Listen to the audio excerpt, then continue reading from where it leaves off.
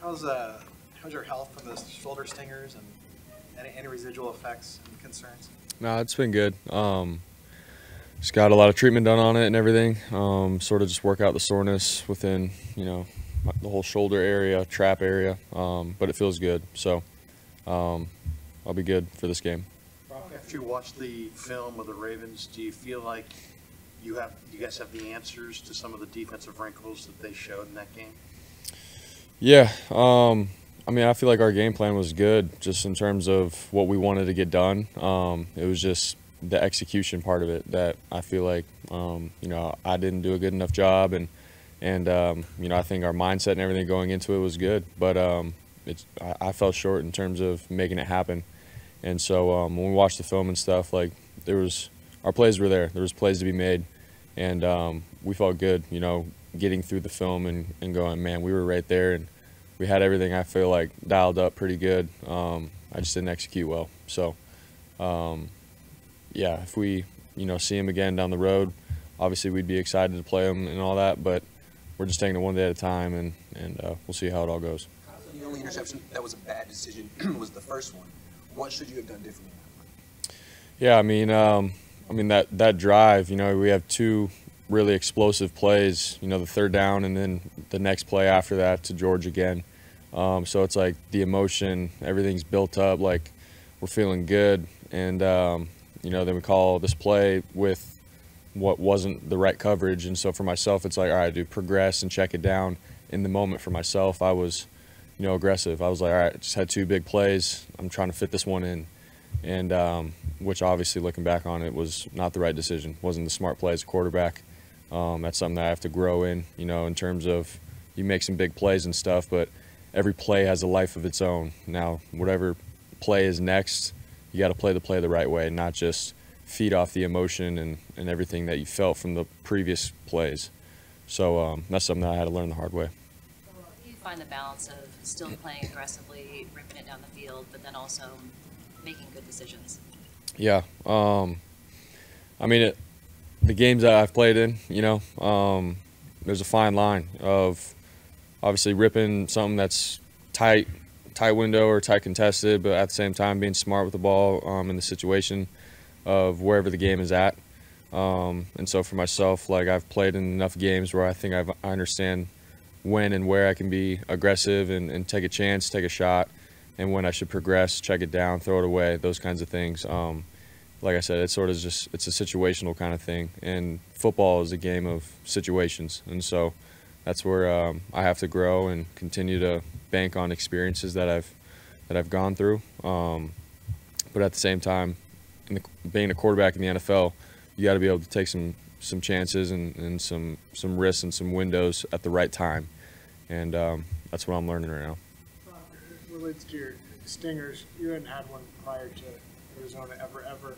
Yep. The fact that you've had one in consecutive weeks, is that, even though you felt right, has it been explained to you that maybe there were still kind of lingering things that predisposed you to having one against the Ravens? Yeah, no one really said anything to me. I didn't really know it was a thing until I got it against the Ravens again. Then I sort of got explained, like I guess the nerve or whatever is a little bit more susceptible to sort of, stinging again. But, with treatment and some time and recovery and stuff, you can obviously get it to go down and be good to go. Everyone's different is what I've heard. So for me, I was fine the whole game. And then that one sack, he just got me right. I landed on it just right for it to go off, but my feeling came back and everything. So it's just, I guess, part of the game. So. Brock, what ways is your approach or preparation a little different this week after a week like you feel like you didn't execute as well as you wanted to?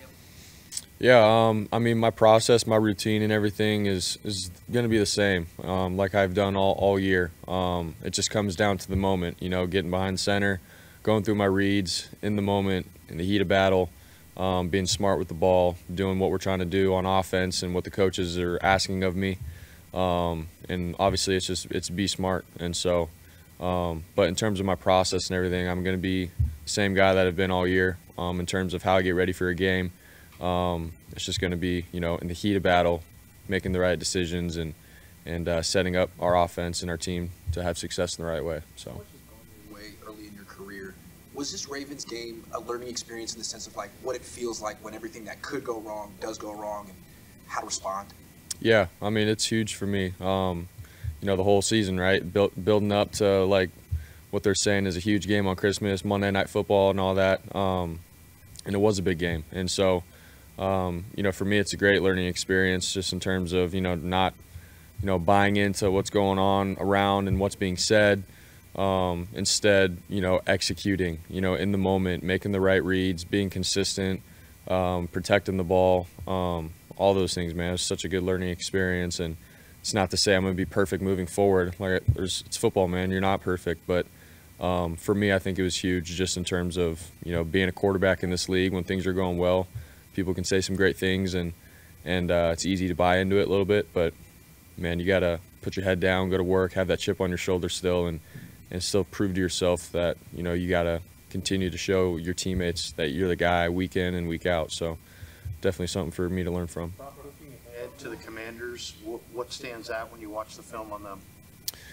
Yeah, I think it starts with the two boys up front, 93 and 94. I feel like, you know, they're very disruptive. They've been disruptive really their whole careers and stuff. So for us, we respect them a lot. And then just their coverages behind it and everything, the boys in the secondary, they're sound in what they do. And, you know, for us, it's, you know, being smart with the ball, being on the right side of the field with our reads, and going through my progressions and being efficient. I feel like they've done a good job of, you know, making some quarterbacks, you know, have to be efficient and take the shots when the opportunity presents itself. But I think overall they're a solid squad and sound in what they do. So for us, we can't get greedy or anything. We have to, you know, for me, I have to go through my reads and stay disciplined more than anything. So. Said yesterday that he felt like the most valuable experience for you the other night was continuing to compete after the interceptions. Can you take us into those moments of what you were thinking of, like how you flush and how you kind of move on to continue to compete in those moments, and maybe how it can help you going forward?